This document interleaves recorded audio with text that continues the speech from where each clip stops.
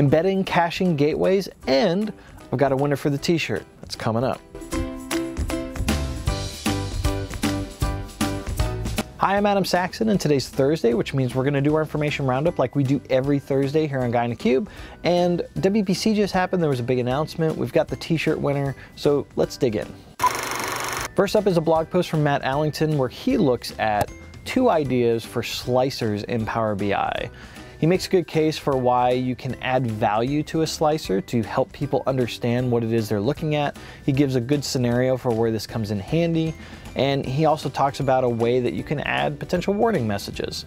So if you're interested in maybe looking at another way to use slicers or being creative with slicers, be sure to check out this blog post. Next up is a blog post from Bill Anton where he talks about engaging the formula cache in Analysis Services Tabular. He talks about why a lot of times it's not actually used versus multidimensional, and a way that you can go about actually engaging it to help with performance. So if you're interested in possibly gaining some performance, be sure to check out this blog post to see if it's applicable to you and how you can actually implement it. Next up is one of the announcements at WPC, and this was all about Power BI Embedded. I've got a bunch of links that talk about this. That's all down in the description below, so you can go check those out. And really this is about ISVs wanting to use Power BI with their third-party applications. And so if that's something that interests you and you want to embed Power BI elements into your custom application, then be sure to check out Power BI Embedded. It's an Azure service and it is now generally available. And I'm going to be having a video that talks about the embedding options for Power BI. That's going to be coming up in a few weeks, so be sure to stay tuned. Next up is another item along with the embedding theme. This was an announcement of general availability at WPC as well, and that is the ability to publish to web. And publish to web is a feature within a report to actually embed that report inside of anything. It could be a blog post, a web page, anything. So if you're curious about that, be sure to check out this blog post, and then you can check out the official documentation too on how to actually do publish to web. That will also be included in the embedding video that I do. Some other big news that's near and dear to my heart is about the gateways. So we had an announcement this month for some changes to the gateways.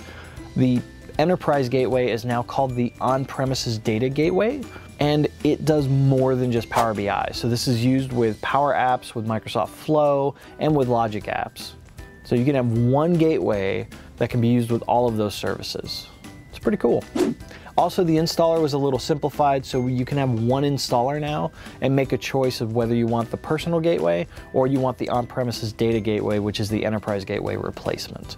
And I'm going to have a video coming up that talks about the on-premises data gateway to try and help you understand what that's all about. So stay tuned on that. Okay, what was your favorite item? Go and leave that in the poll up above or down in the comments below and let me know what you thought, as always. And you can always, wait, hang on, we have a t-shirt winner. Thank you so much everyone for commenting on last week's Roundup video. I loved hearing what your favorite items were in Power BI Desktop, and it was great to see the engagement there. And I did pick a winner. It was at random. Basically what I did was I just scrolled up and down a bunch of times, and where my eye landed, that was the winner. So it was very scientific. So Shawn Shafer, I hope I'm pronouncing your name right, you are the winner of a t-shirt. I will be getting with you to get your contact information, and here's what he had to say about Power BI Desktop. I love being able to quickly join complex data sets in one dashboard for non-technical users to interact with intuitively. That's integral to the idea of Power BI, of course, but it's the reason we're all here, I'm guessing. And Shawn, that's one of the reasons I'm here, for sure. So if you're new here or you like this video, be sure to subscribe if you're not already for more great content. Every Thursday, I do an information roundup where I look at the last week, find things that were interesting to me, and share that out with you. And every Tuesday, I do a technical item where I either look at how something works, a new feature, or how to troubleshoot something.